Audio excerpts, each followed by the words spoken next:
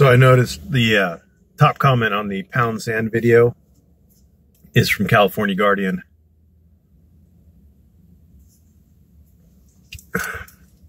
Apparently, I'm trying to give Salvaggio credibility by talking to him. Has anybody thought, I guess nobody thought how stupid that was to say. But thank you for the compliment, California Guardian, that I have credibility to give people, that simply talking to people gives them, me talking to people gives them credibility.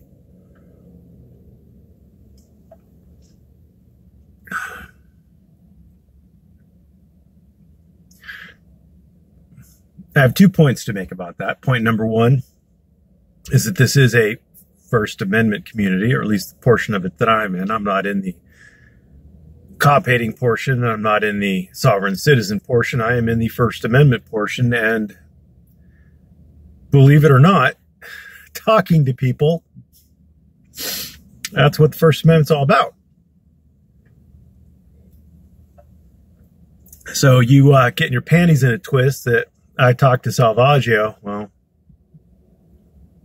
enjoy your panties being in a twist. I'm going to talk to whoever I want to. As far as credibility is concerned,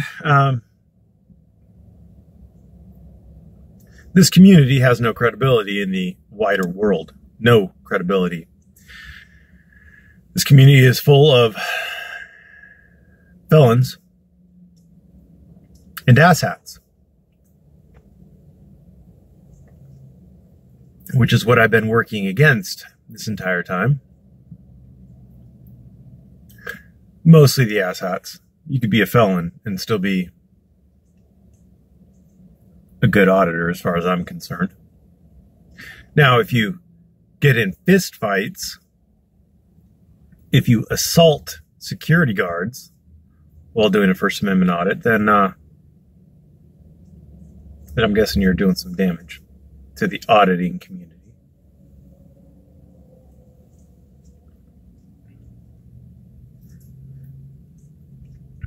Salvaggio has all the credibility, all the reputation in the wider world. If Salvaggio died tomorrow, there would be an outpouring of grief and support from the community. There'd be blue banners tied everywhere.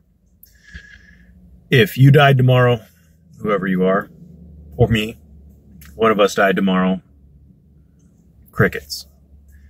Crickets. The community likes police. They don't like you. I know that sounds a little harsh, but it's true. The community likes the police. They don't like you. And Salvaggio doesn't need credibility in this community. You could look at it that way, but he doesn't. What does he need from this community? If he got everybody in this community to like him, would that lawsuit go away? No, it wouldn't. No, it wouldn't go away. What does he have to gain? Has anybody done that analysis? What does he have to gain? He doesn't have a whole lot to gain. At best, he might be just trying to bury the hard feelings. Get rid of some of the animosity. Take down some of the us versus them attitude that has built up between people who follow this community in Leon Valley. That's all I could think of. What does he benefit? I really don't think he benefits anything. Maybe, like I said, maybe he buries the hatchet, but that's it.